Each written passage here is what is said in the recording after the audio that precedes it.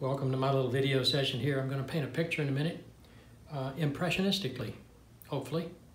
There are a lot of principles in Impressionism that I've learned over the years. I studied with an Impressionist teacher who studied with an Impressionist teacher who was a student of William Merritt Chase, who brought a lot of ideas over from Europe at a time when Impressionism was being talked about in the cafes in Paris and Berlin.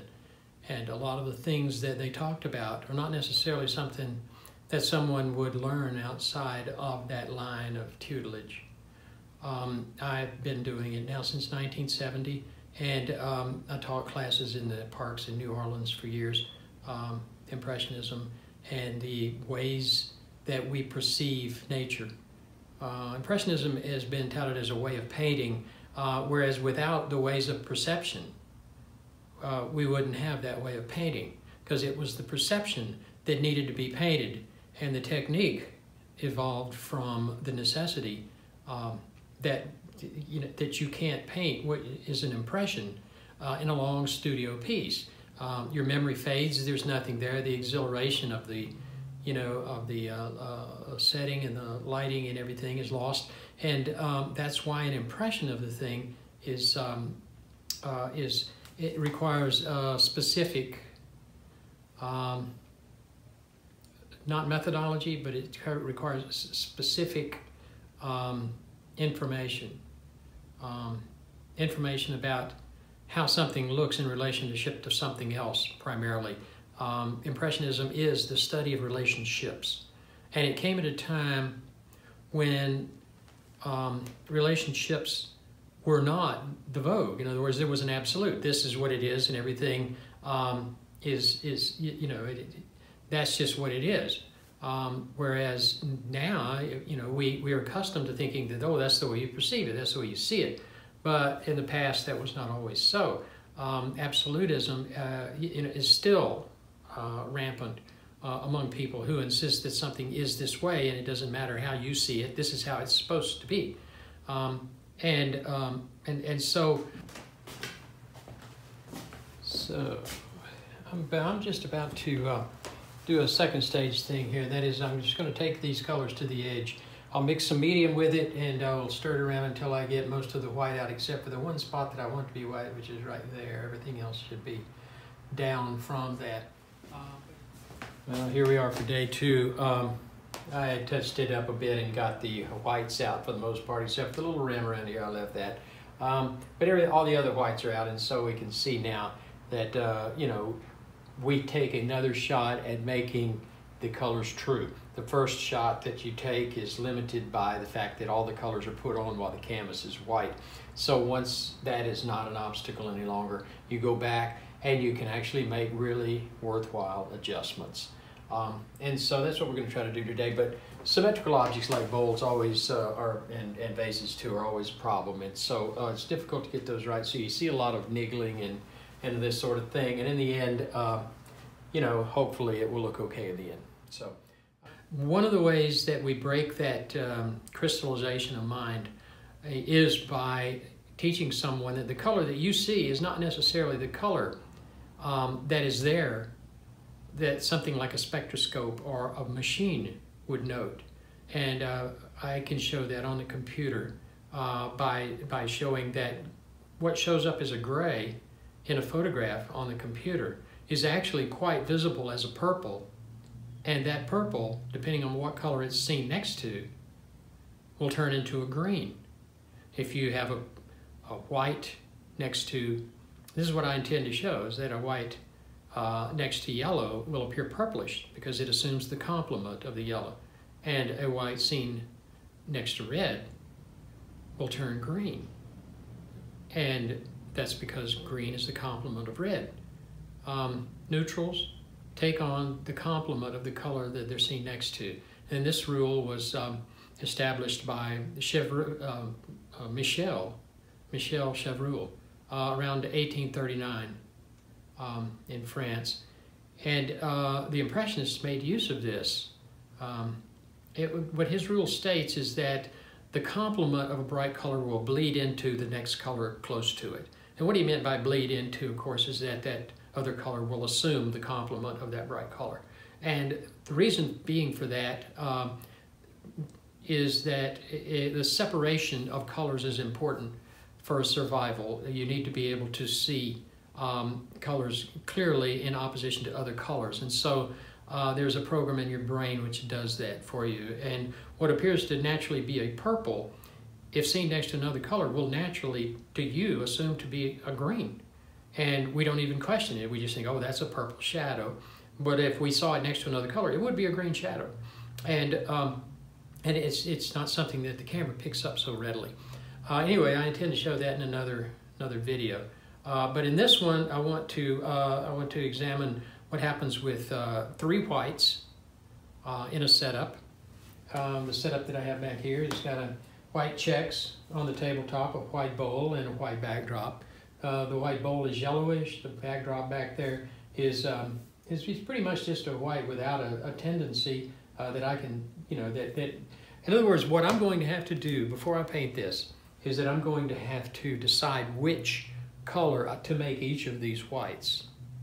And to separate them, to make that white appear to be that white instead of the other one, then I will choose a different color to go with each one. And I've already decided I will choose yellow for the bowl, but I have not decided on the backdrop color.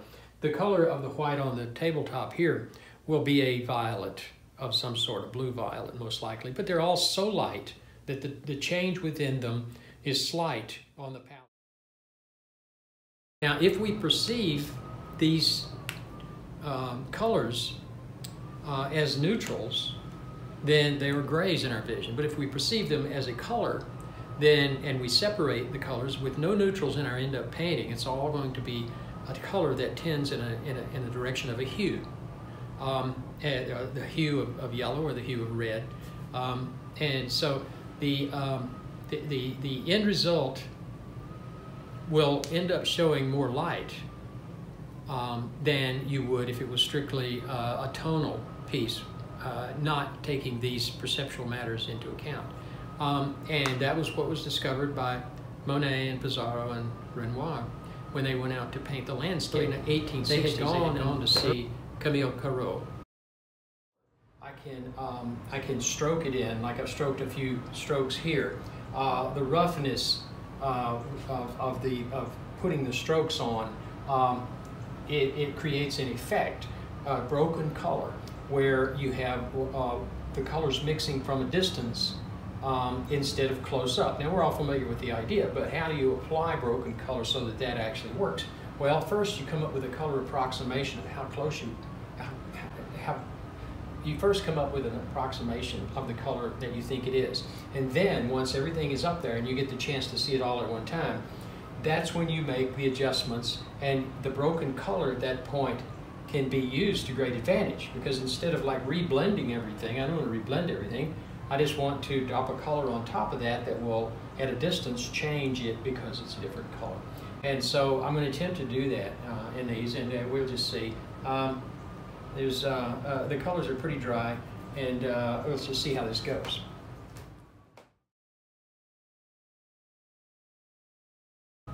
Papa Corot.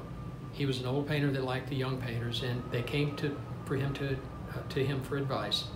And he told them, go out in the forest before sunrise and watch what happens around you, and you will see something that happens, and paint that. Paint your impression of what you see, not what the scene is with trees and a sunset that one would imagine, and you could paint in your studio from notes that you took out.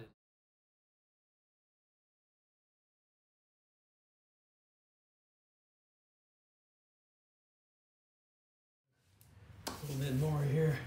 I'm going to change this background and use a little broken color to do it with. And I'm going to mix up a color. I'm just basically going to put this green in this here, this red in this here, because they're complements anyway. And just kind of a quick thing here. Yeah, that's dried up. So I'm going to mix up a pink. Over there. It already has a bit of green in there, so it's already muting it. And this is to go on this side, and it's way too dark. Okay.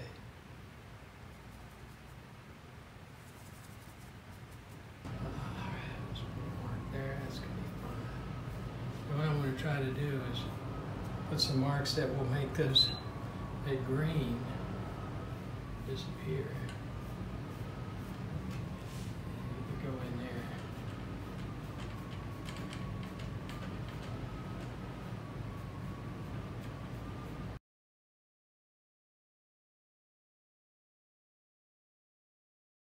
Comes off the bristles.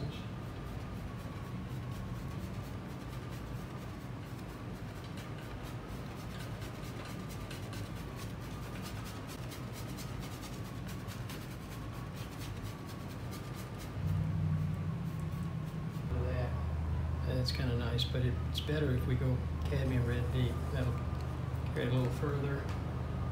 There's the orange, cadmium vermilion would be orange, vermilion, and then cadmium red deep would be the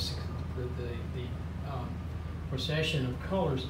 Whereas I decided to go, because the vermilion looked a little too orangey, I wanted it to, because here we got a purple. So the intermediate between the orange and the purple is going to be, first to be the vermilion, but that's close to the orange, then it would be the cadmium red deep, which is closer to the purple, and so that's more of a medium color. So that's the reason it didn't look as good when I started to put it up there, is that this is going to look better, more harmonious than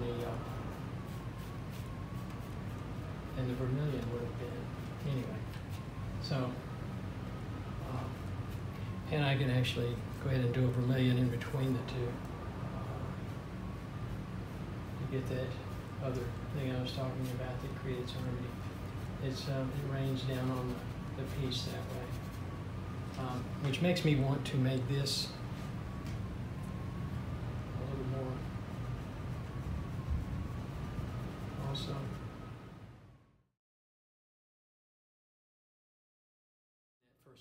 That first flash was something that the Impressionists wanted to paint, and in order to do it, they had to work quickly. And when you work quickly and you throw paint up and you look at the scene quickly, what you see is you see the entire scene. You see the relationships. If there are three reds, you see all three reds at the same time, and you know which one is brighter and which one is pinker, which one is oranger. Same with all of the colors. And so the technique of applying color quickly, once it's done a few times and you step back, I'm sure that in the artist studios and in galleries and what have you, when they would put one of these pictures up and everybody walks in and say, oh my God, this is so realistic. And then they walk up to it and it's nothing but marks of paint.